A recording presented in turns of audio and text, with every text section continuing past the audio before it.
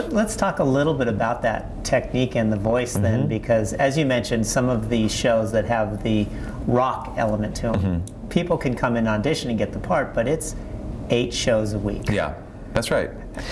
You have to teach someone, first of all, how to be on their body, and you have to teach them how to thin out the voice. You know, when babies cry, they scream and scream and scream and they never get tired because they're using the thin edge of the vocal fold. But a lot of these kids that come out of conservatory programs have been trained by opera teachers, which train them the way they know, but you cannot apply that technique to a rock and roll show. Not only does it sound ridiculous, but it will ruin the throat. You know, it really will.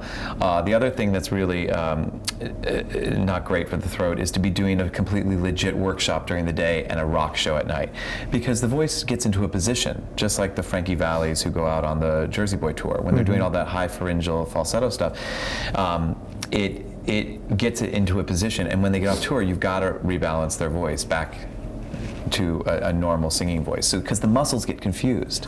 Do you know? So you have to look at it like a muscle. But so for the rock and roll stuff, for the Rent stuff, I've got all the kids in Rock of Ages. I had the Drew Forever Rock of Ages, and I've got all the Sherry understudies. It's like you have to really get their voice in a position, and then when they come, they usually come in for auditions, because I have to get it out of that position for if they go in for something legit. Right. You know, so. That's good for them to have the different bag of tricks, because there are a number of different styles that are going on right now. Absolutely, and knowing you can't switch back and forth all the time. It's too hard on the voice.